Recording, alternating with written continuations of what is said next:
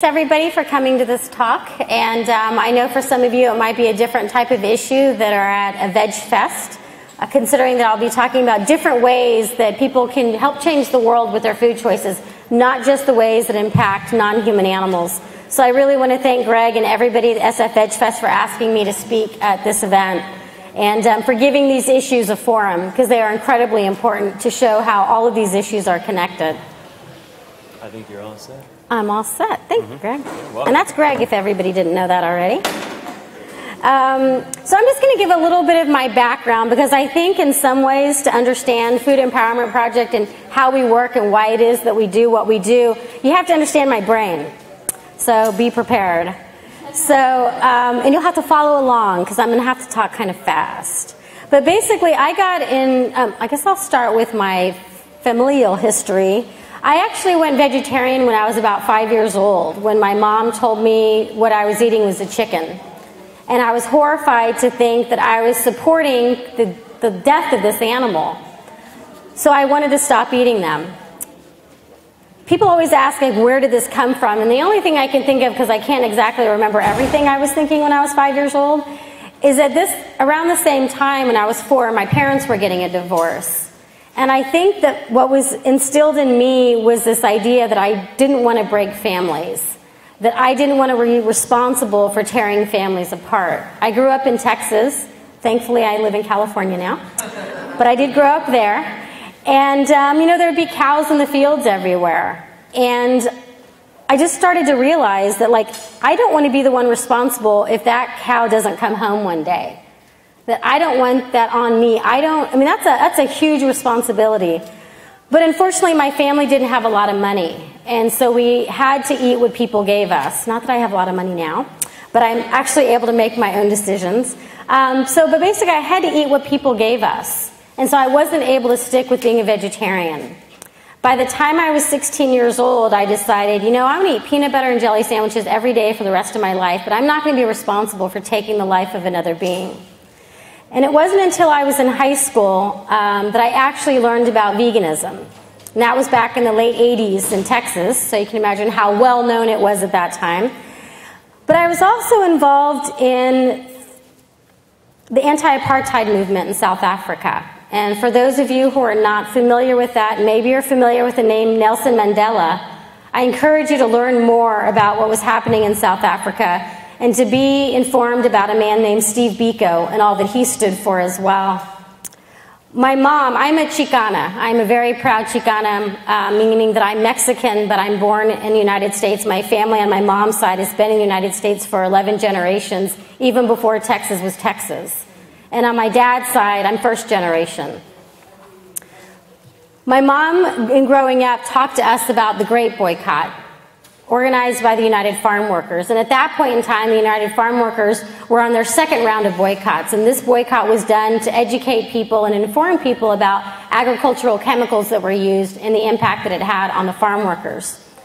So I had all of this rolling around in my head, and I was already using my food choices as I like to use food, because I don't really like food for the most part, but I like food as a tool for social change. And I realized that all these different ways I could help create change and make sure that I wasn't supporting things that I didn't believe in. But I went down the path, and I eventually put all my time and energy and my life and my passion into animal rights.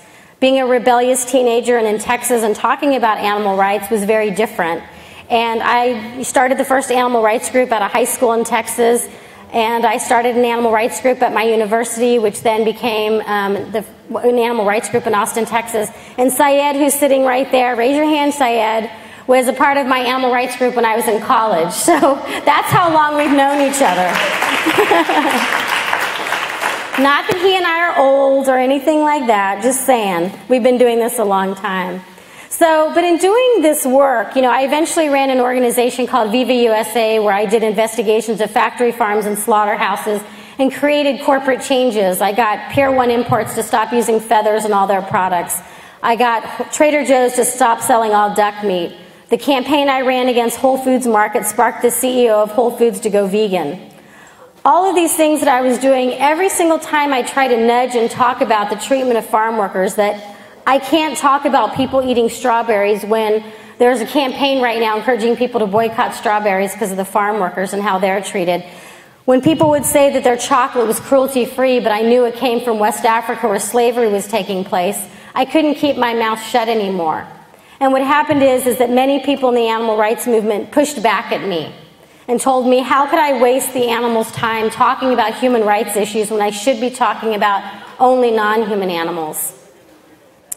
When I spoke at the World Social Forum in Caracas, Venezuela, and I basically was there to talk about farms and corporate agriculture and how they hurt the workers, the animals, and the environment, I realized that I could no longer just talk about non-human animals, that I had to do more, that all of these issues were connected.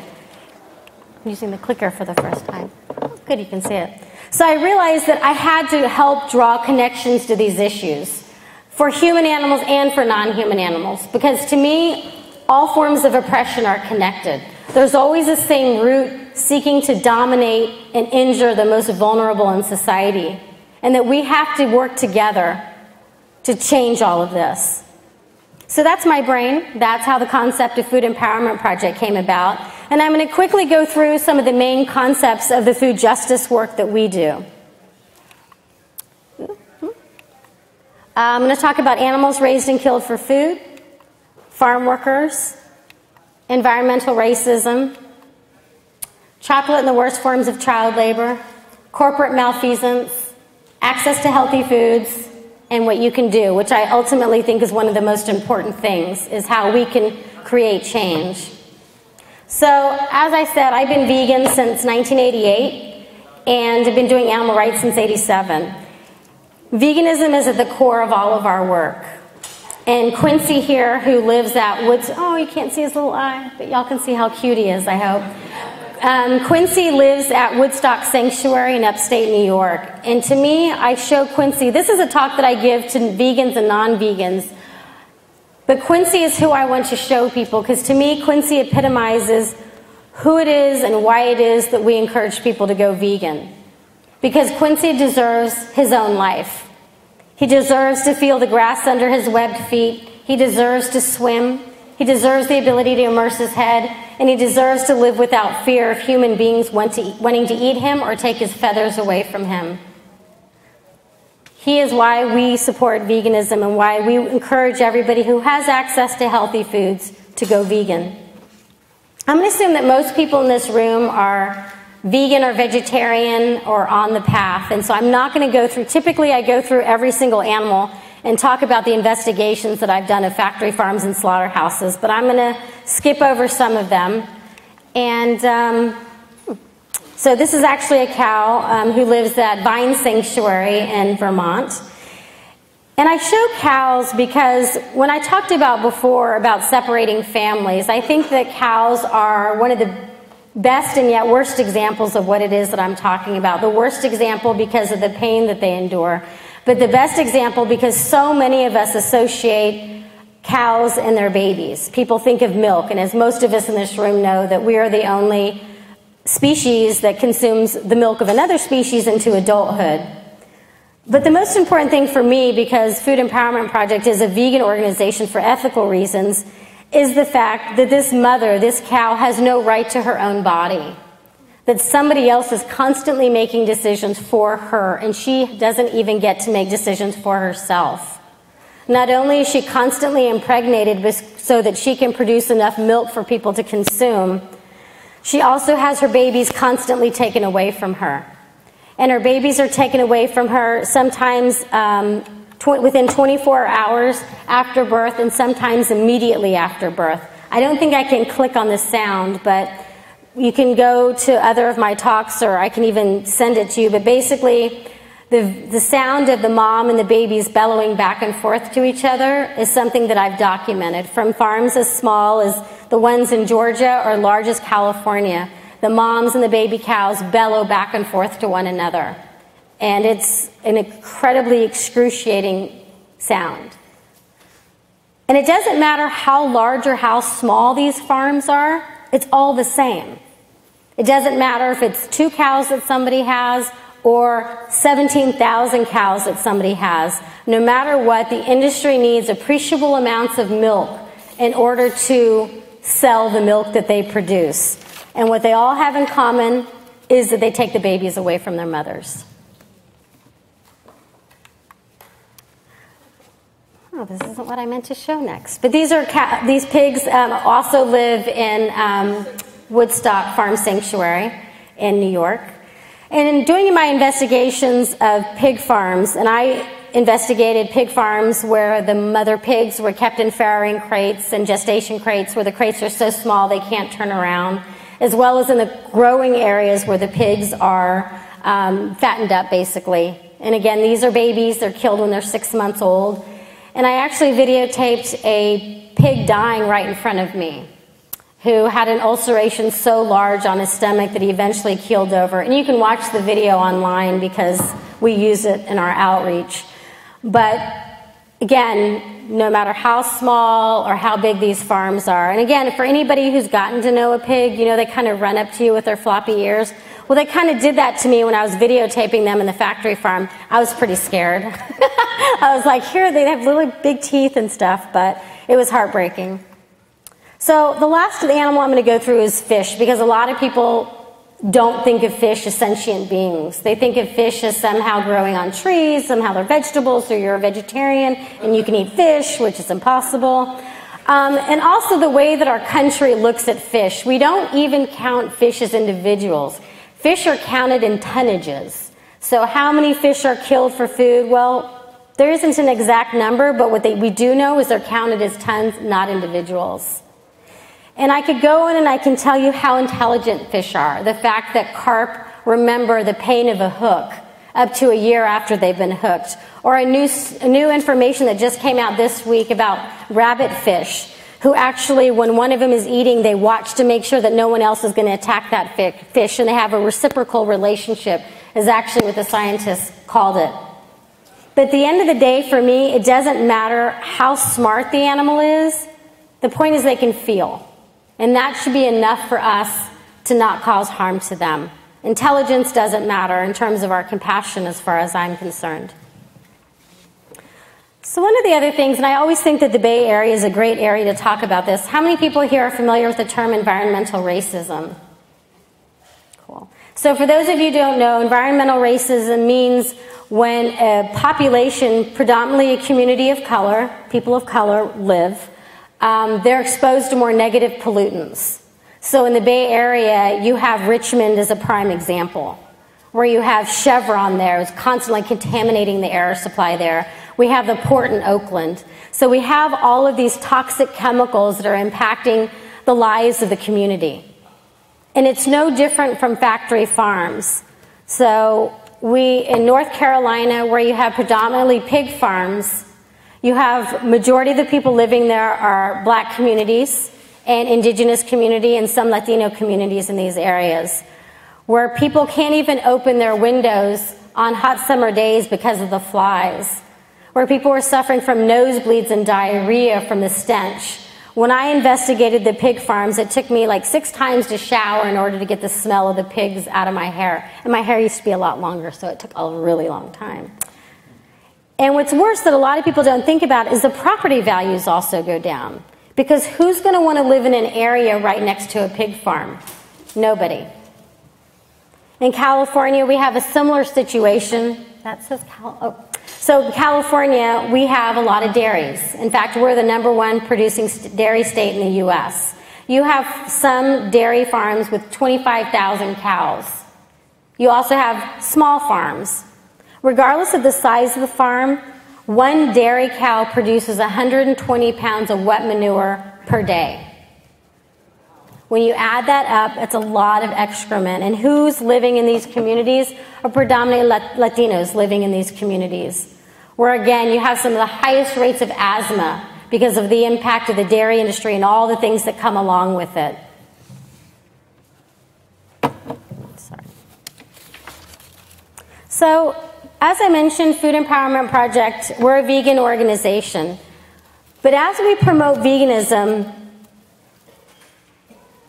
we can't always talk to people about how their food is bad, how their food impacts the animals, it impacts the environment, it impacts workers, without taking some recognition of the impact that we're having as well. For me, it was kind of impossible to encourage people to go vegan and not talk about what's happening to the farm workers. You have over 3 million farm workers in the United States. Approximately 400,000 of these farm workers are children.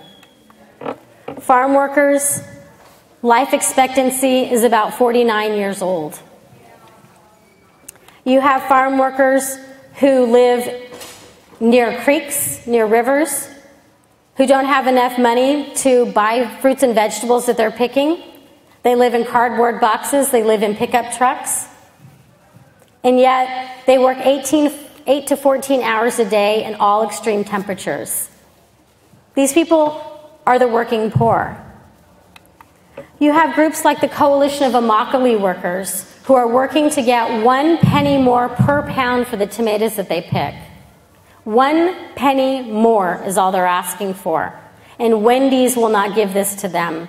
Publix, which is a grocery store chain in the Southeast, will not give it to them. That's all that they're asking for.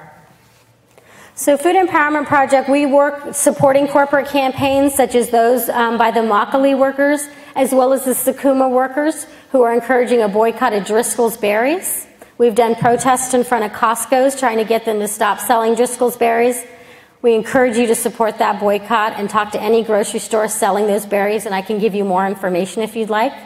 We also work on regulatory changes, and we also do our best to do some on-hands work. So we actually co-sponsored an event, a Farm Worker Appreciation Day, which took place in Salinas.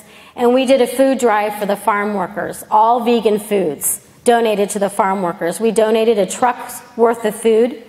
Because of our participation, because they wanted our involvement, we also made sure that all the food at the event was vegan.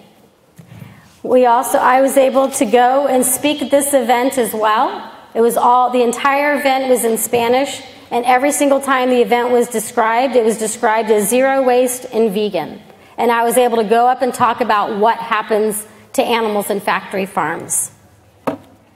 When I talk about the regulatory work that we do, one of the issues, which is really despicable, that's taking place in California and only in California, is that this is going to sound strange, but 1 to 12% of farm workers live in migratory labor camps in California. I say 1 to 12% because there's no real good number. Again, farm workers are migratory, and unfortunately, people see them as invisible and they don't matter, and we want to change that. But about 1 to 12% of farm workers live in these migratory labor camps, and the state of California has a law on the books that states that farm workers, this is hard for me to explain, so hopefully I'll do it so you understand it. They close the labor camp when picking season is not going on, right? So you live in this labor camp, picking season is over, then they require you to move 50 miles away from that labor camp, which means if you have children in school, you have to pull those kids out of school. So it impacts the children's education. That's why the graduation rate of a lot of farm worker kids is so low. So we're working with the coalition to try and change this. And these are some statistics. And basically what it's saying is that the question at the top says whether interviewees believe 50-mile rule affects their children's education. If you look at the total, 91.4% of the families believe this is impacting their child's education. The next slide at the top asks whether the interviewers believe that their child would benefit from being able to finish school where they're going. Now, this isn't rocket science, right? There's a lot of information out there that talks about kids changing schools impacts their education. And this is actual interviews from the people living in these labor camps.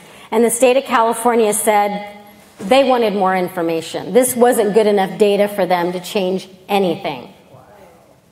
So what I'm asking you to do is keep informed with us, because we're going to make damn sure. Can I say damn, Greg? Is that okay? Thanks. Okay. Got approval. Thank you. We're going to make damn sure that they do not ignore what's happening to farm workers, and we let them know that we care about what's happening to farm workers, and they can't do this to them, not while we're here.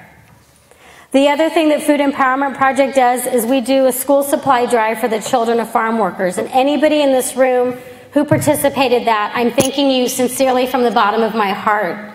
We collected almost 400 backpacks for the children of farm workers. We collected thousands of pens, pencils, notebook paper, crayons, scissors, everything for these children. This is the huge pickup truck that was absolutely massive that I was too scared to drive, that we drove down to Watsonville to deliver the school supplies. These are some of the happy recipients. And then this is the other picture, because I can't ever, girls and boys, I need them both. So they were very, very happy to get the school supplies. If you can believe it, we did it in 2 areas in Watsonville, all undocumented community members. We ran out of school supplies. And there was nothing more heartbreaking than telling these kids that we didn't have any more. We promised them that we'll be back next year and we'll have more school supplies for them. We were also able to tell the children and the parents that we were doing this, one, because we wanted to thank their parents.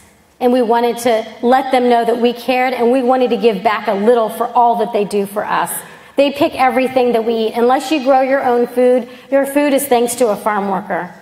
And we were able to tell the children how much we wanted them to succeed and how much we wanted them to get a good education.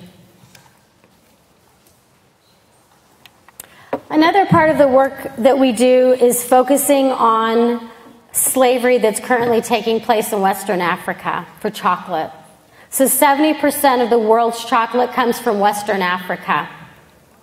And this is where some of the worst forms of child labor, including slavery, are taking place. Here you have children working, some as young as 7 years old have been documented. How they get there is from a variety of reasons. One is sometimes they are sold into it by a family member. Nearby, so let's say some of the countries that grow cacao, Ghana and the Ivory Coast, are near some of the poorest countries in the world, Burkina Faso and Mali. And what happens is the family member, maybe an uncle or aunt, is watching over one of them, and they sell the children into this for money. You also have children whose parents believe that they're actually going to go and work, and they're going to make money and bring it back to the family, and they never see their child again. Worse are the children who are actually stolen from marketplaces and trafficked hundreds of miles away from their family to work in the cacao fields. Hope you can see this. So hopefully everybody can read this, but this is what made me in 2000 when I learned about it. They asked a slave who had escaped, what would you say to Westerners who eat chocolate? And he said, tell them when they're eating chocolate, they're eating my flesh. And I thought this was the same thing as a non-human animal would say. How can I ever look at chocolate in the same way again? Right now, if you look up, there's a few lawsuits going on from slaves who have escaped and who are suing the companies, as well as some consumers in California who are suing Hershey's and Nestle's for selling chocolate by the hands of slaves. So again, children are forced to work in these fields carrying machetes, which is actually illegal by the UN standards. They're forced to carry heavy cacao bags. Oops, I'm showing a different slide. But this is actually from 2013. And what you can probably not see, but if you look really close, these young girls have scars on their arms and their legs. And these children are working in a certified farm. So again, if you read these accounts online of these slaves, you can read things about how they were beaten severely, how some of them had their feet cut in order to prevent them from running away. These children are locked in at night. If they try to escape, they're beaten. 1.8 million children in the Ivory Coast and Ghana are victims of the worst forms of child labor. So what Food Empowerment Project decided to do was, I would give this talk and people say, okay, what kind of chocolate can I buy? And I would say, oh, I don't know. So after a while, our volunteers, we started to collect companies that make vegan chocolate. So a lot of companies make dark chocolate and they make non-dark milk chocolate. So our list, for a company to make our list, they have to at least make one vegan chocolate to make our list, which has actually encouraged some companies to make vegan chocolates because they want to be on our list. So our list is determined by country of origin. So we don't really recommend chocolate from Western Africa except for a company called Divine, and that's because it's a worker-owned cooperative, and the workers are making the decisions about where their profits come from. It's not a Western entity coming in and telling people what to do with their profits. They're making these determinations. So this is when we talk about the fact that just because it's vegan doesn't mean it's cruelty-free. If it's at the hands of slaves, it's not cruelty-free, regardless if there's cows in it or not. Okay, so I'm going to talk really fast now. So outside, there's a company called Jacques that's right across from our table. They are good chocolate. There's another company called Cocomels. They are also on our good list. So I'm going to talk really fast, so I apologize. I was going on and on earlier. So we also have on our list companies we don't recommend and why we don't recommend them. They're sourcing from Western Africa, or they won't disclose to us. And I encourage you to check out these companies, see if there's somebody you buy from that we don't recommend, and reach out to those companies. We've had companies switch because of that. And we have free apps that you can download. If you have an iPhone or an Android, you can download the app for free. Andreas is showing it right there. And if you know how to work apps, please let me know, because our app guy is really busy right now and we need to fix it. It still works though, as Andreas can tell you. For any of you who support, so that's for the Android. For those of you who supported our campaign against Cliff Bar, we campaigned against Cliff Bar for over 3 years to disclose country of origin, which they did not do until we were about to deliver 83,000 signatures to their headquarters in Emeryville on Human Rights Day. Then they disclosed country of origin. Collective voices make the difference. Always having to put pressure on corporations to make changes. We still don't recommend them because they source from Western Africa. Quickly, we also encourage people to boycott companies such as Coca-Cola. They're responsible for privatizing water in countries such as India and in Chiapas, Mexico. They have some of the worst records for offending in discriminatory issues in the United States. They also, let's see, how do I word this officially? The union workers in Colombia who have organized against them have been murdered. Not saying there's a correlation, but perhaps. One of the other areas we work on, which I really want to talk a little bit more about, hopefully this is okay, because I want to leave time for Q&A. We work on lack of access to healthy foods in communities of color and low-income communities. And these are areas where you have more liquor stores and fast food than you have healthy foods, where you don't have as many urban gardens or grocery stores or cooperatives selling the food. And I bring this up, one, because I care very passionately about this issue, because people of color are predominantly the ones that are impacted. But I also talk about it because I get concerned when vegans act as if anybody can go vegan and it's not difficult to go vegan, because that's not true. And anybody who knows these issues and who lives in these communities knows better. And we need to be more aware of that, and we need to be more responsible when we talk about these things. So, quickly, this is an international problem. I've spoken in New Zealand about this issue, and the Maori are the most impacted.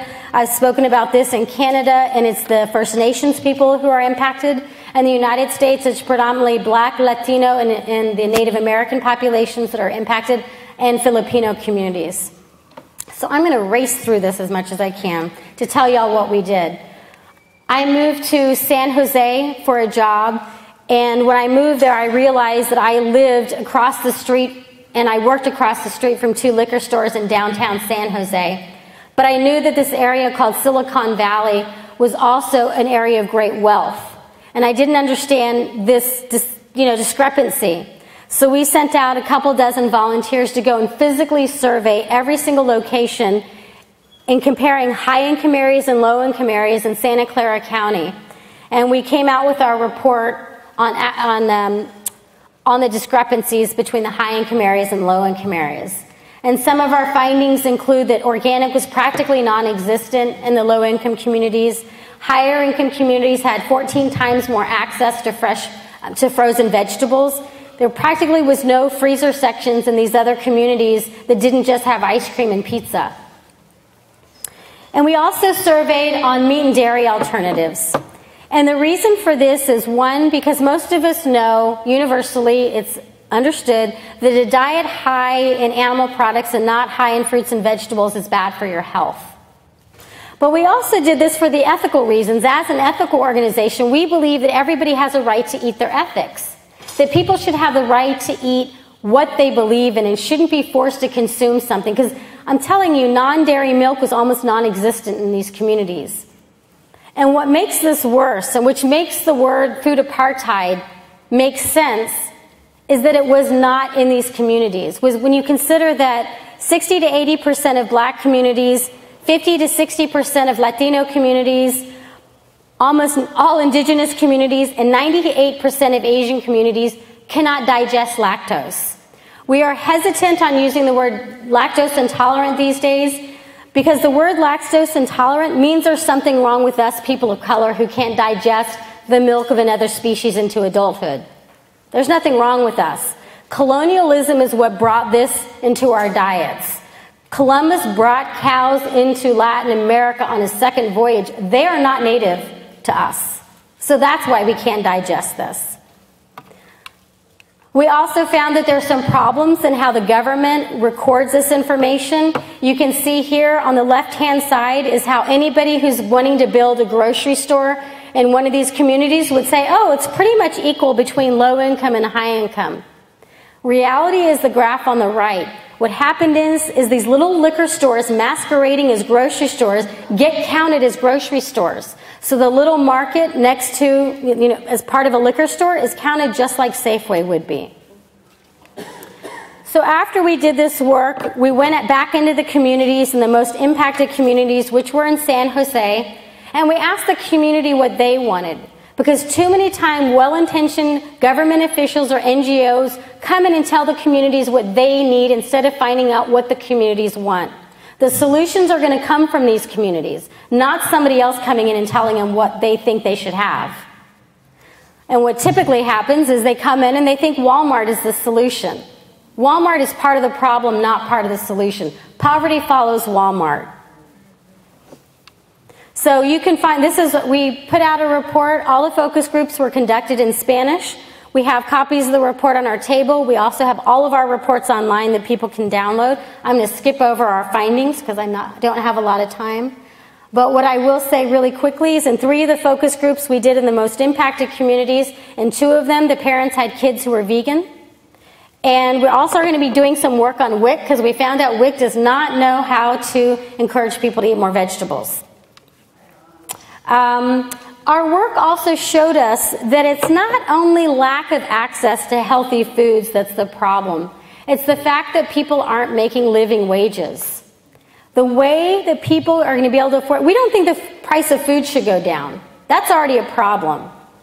What needs to happen is that people need to support living wage efforts. Food Empowerment Project encourages everybody who wants people to go vegan, support every single living wage campaign that's out there, from the restaurant workers to any type of worker, the home care workers. Everybody deserves to make a living wage so that they can live, they can eat healthy, and their families can thrive.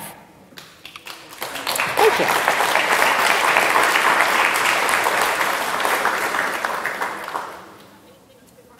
Okay, 8 minutes for questions and answers. Okay, so when I talk about vegans being careful about saying that anybody can go vegan, this is what I'm talking about. Now, I always have to explain that this is blurry, not because I only have a BlackBerry, but that's not the only reason. It's, oh, poor BlackBerry, this is being recorded. I love you, BlackBerry, don't go out of business.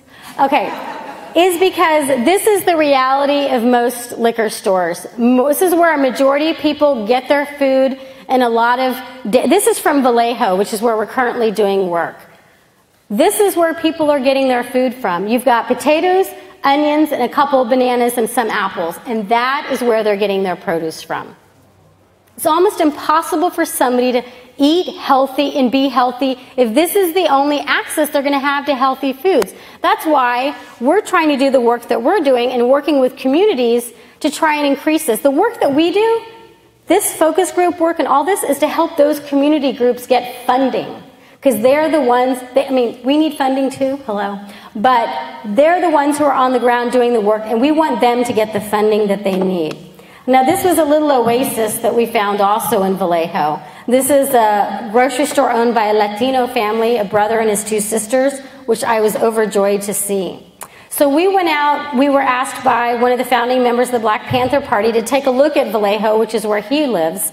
And we also work with the Vallejo People's Garden to do the assessment in Vallejo. And although we've been waiting a while because our volunteers are doing it, we love our volunteers, but we're waiting a long time. These are some of our preliminary findings in Vallejo. One of the most striking is that 93% of all liquor stores in Vallejo are in low-income neighborhoods.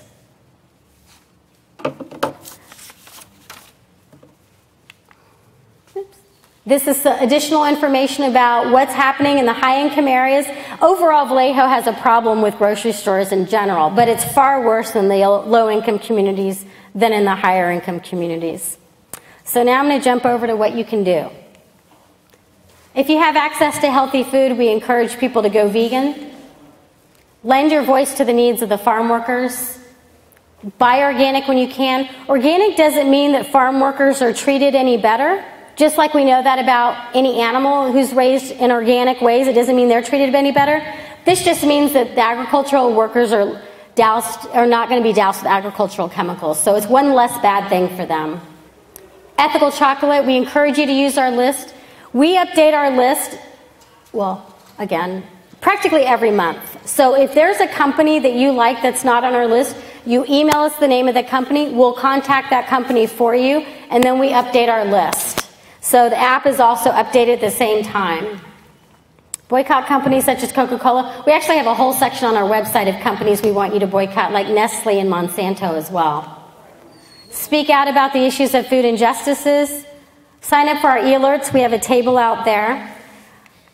We also, if you're not vegan and you're interested in going vegan, we have a monthly newsletter that we mail people who are brand new vegans, 6 months or less, or who want to go vegan. And you get one issue a month for a year. And we mail it to you because we know not everybody has the privilege of accessing the internet 24/7. So we mail it to your home address.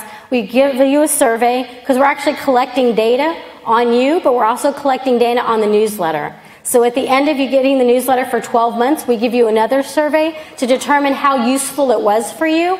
Then we will be able to make changes to the newsletter. We don't want to keep on doing it if something's not successful in it. Oh, we also have monthly protests at Petaluma Poultry. We just did all day, 9 a.m. to 7 p.m. yesterday, but typically the protests are 2 hours in front of a chicken slaughterhouse. We also do bear witnessing, where we are there for the chickens when they're actually trucked in at the dead of night. All of this information is in English and in Spanish on our website, fully referenced and a lot more. We also have information on coffee and the coffee companies that we feel comfortable recommending. We also have information on bananas, which is all about colonialism and sexism in bananas. And I'm sorry, we only recommended like maybe 3 or 4 bananas. And we also have veganmexicanfood.com, which are recipes. Again, the website is fully in English and in Spanish. And that is it. And I want to thank you all for coming again. And I did leave time for Q&A. And I want to ask you that I know some of this can be overwhelming. And what I ask for you to do is recognize and to think of all of this as opportunities to help create change. Don't be overwhelmed by it, but look at your food choices. We do eat 3 to 4 times a day. Ooh, I just added an extra meal. And we have to look at each one of those as a decision that we make to determine, are we eating our ethics or not? We have the ability with food. I don't have that ability with my laptop as much or my phone as much, but I do with food to find out how it's being made, where it comes from.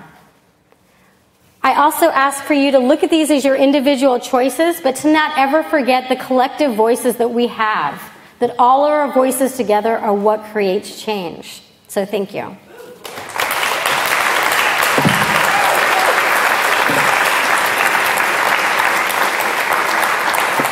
Okay, so how much time on Q&A?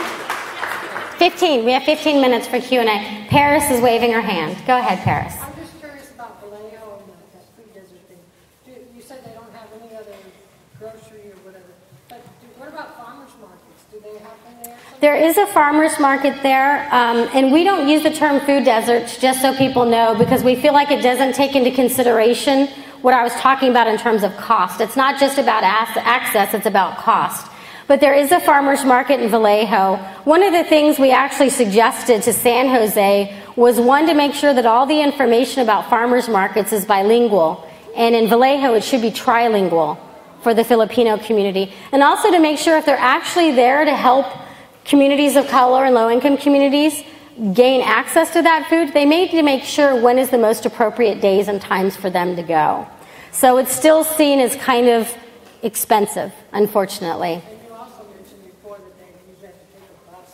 Yeah, a lot of people have to take buses to get to the food. And actually, we were working with a group in St. Louis, and not only did they close down a grocery... Okay, now thank you, Paris. Now I can rant against another corporation. Not only did they close down a grocery store and move it to where people have to take 2 buses, the bus does not allow people to carry on more than 2 bags of groceries at a time. Okay, so let me backtrack to Vallejo. Now I'm going to take the grand stage. So one of the things we found out in Vallejo was that... oh, I just messed up the videotaping, sorry. One of the things we found out in Vallejo was that Safeway closed down their grocery store in downtown Vallejo and reopened it in a suburban area.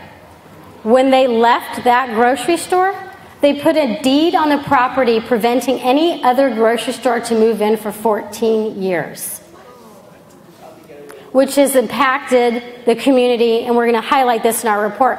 We found out they also did this in Washington, D.C.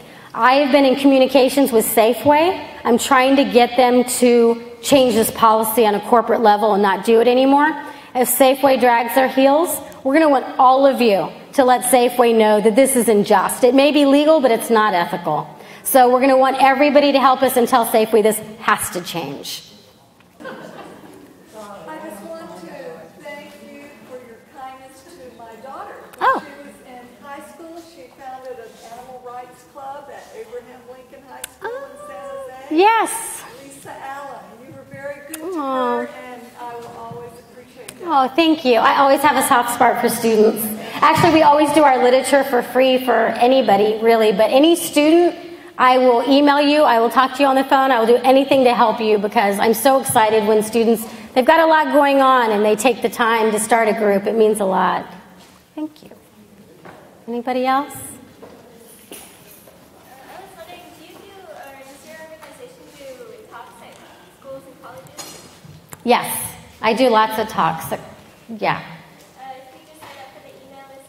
Yeah, I'll give you, you go by our table, I can give you my card. And yeah, I'm always happy to do talks. And yeah, I'll be speaking at Harvard. So Ivy League will be hearing all this. All the corporations will love me, I'm sure. The future... Anything else? Well, please stop by our table if you haven't already. We have literature and our sign-up sheet. And thank you all again for coming and for caring about these issues.